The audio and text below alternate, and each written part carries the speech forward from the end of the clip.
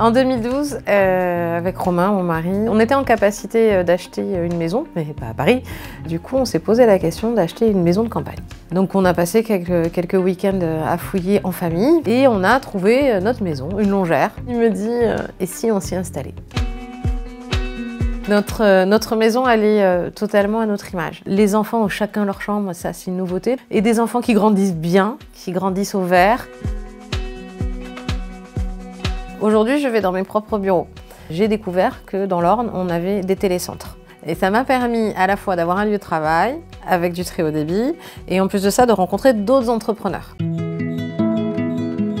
Alors là, je vous emmène chez Jérôme le Poivre. Donc les cochons sont dans le pré. C'est mon producteur de porc. On ne peut pas manger plus local, on est de l'autre côté de la route.